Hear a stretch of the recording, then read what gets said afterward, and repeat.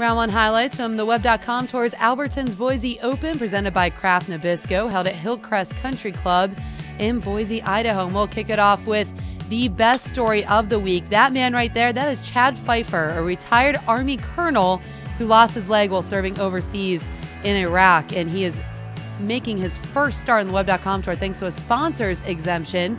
He is a local guy, tons of local support nationwide. Actually, Arnold Palmer even gave him a little pep talk before his first round. So Pfeiffer will go on to tap in for par here on the first, finishing with a 4 over 75. He has some work to do on Friday, but an absolutely incredible story. He has battled through so much and is finally living out his dream by trying to make some professional starts on the Web.com Tour and PGA Tour. That is Kelvin Day chipping in for par on the 12th. He would find his groove starting on 15, where he strung together 3 consecutive birdies for a 1 under 70. And this is Ryan Spears on the 17th. This was so long they had to use the aerial camera so we get the whole thing into view as he drops in a bomb there from 45 feet out.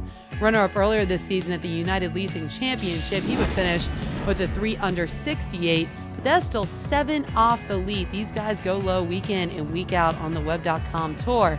Edward Lohr on the 16th. This one, another one from downtown from 30 feet out, curls it in for eagle. OSU alum is 3 top 25s this season, and he entered his closing stretch at 1 under, but that eagle right there vaults him up to 3 under par, which is where he will pick it back up on Friday morning. Aaron Watkins on the 14th. Guys are making it from all over the place as he connects for birdie there on 14, as he would finish with a 4 under 67, turning it around, coming off 3 consecutive missed cuts. So Watkins trying to get it going this week.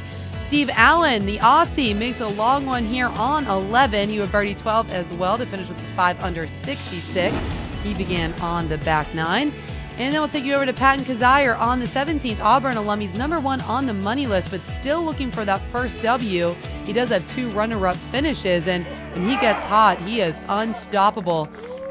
He would go on to birdie 4 in a row, 15, 16, 17, and 18 for a 5 under 66. That still leaves him 5 off the lead of this man. Martin Pillar, this on the 8th for birdie to get to 10 under par. He had a bogey-free 10 under 61 on Thursday. Began this week 52nd on the money list, but with the win projected to improve to 3rd. So a big start for Martin Pillar.